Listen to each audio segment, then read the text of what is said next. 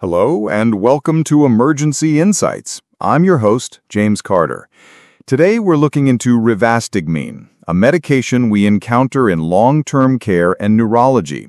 Rivastigmine, brand name Exelon, is a crucial tool in our pharmacologic toolkit for managing certain types of dementia. As we know, dementia management is multifaceted, but pharmacotherapy plays a key role in symptomatic control. Rivastigmine is a cholinesterase inhibitor indicated for the treatment of mild to moderate Alzheimer's disease and Parkinson's disease dementia. Its primary mechanism of action is to reversibly inhibit both acetylcholinesterase and butyrylcholinesterase. By doing so, it effectively increases the levels of acetylcholine in the brain. This augmentation of acetylcholine, a vital neurotransmitter, improves neural signaling, which in turn helps to delay the progression of symptoms and improve cognitive function. It's important to stress to patients and their families that this medication is not a cure and does not alter the underlying course of the disease. Rather, it's a symptomatic treatment. Rivastigmine is available in several dosage forms, providing flexibility for different patient needs. We have the oral solution, capsules, and the transdermal patch. The typical starting oral dose is 1.5 milligrams, administered twice daily. This dose is then carefully titrated, usually every 2 weeks, based on patient tolerance and therapeutic response.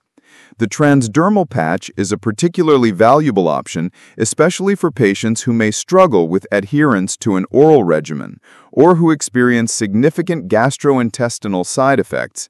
It's often associated with fewer instances of nausea, vomiting, and diarrhea, which are common adverse effects of the oral forms.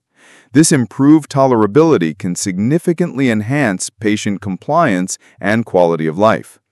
From a pharmacokinetic standpoint, the transdermal patch provides a steady state, reaching its peak blood concentration in approximately 10 to 16 hours. The drug has low protein binding, around 40%, and importantly, it effectively crosses the blood-brain barrier to exert its therapeutic effect. Its metabolites are rapidly excreted via the kidneys, with very little of the unchanged drug found in the urine. As with any medication, we must be vigilant for side effects. The most commonly reported ones include nausea, vomiting, diarrhea, loss of appetite, and weight loss. Again, the patch formulation has been shown to mitigate many of these GI-related issues. A note on a specific patient population. For pregnant patients, the safety of rivastigmine has not been established. Therefore, it should only be used if the potential benefits are deemed to outweigh the potential risks.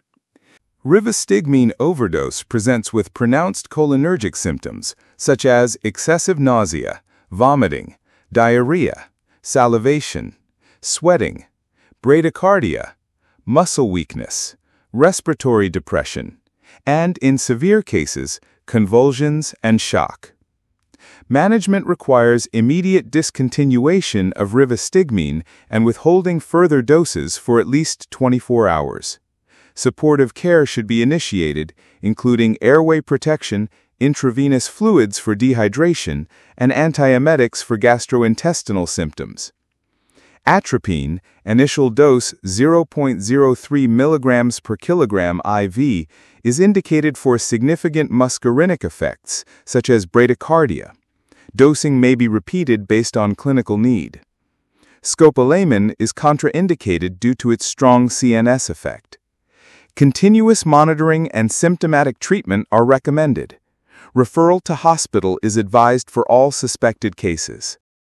In summary, rivastigmine is a cornerstone for the symptomatic management of mild to moderate dementia in Alzheimer's and Parkinson's disease. While it does not halt or reverse the disease, it can meaningfully improve symptoms and cognitive function. Our role as healthcare providers is to monitor dosing carefully, manage potential side effects, and educate our patients and their caregivers on its benefits and limitations. Thank you for tuning in to Emergency Insights. I'm James Carter.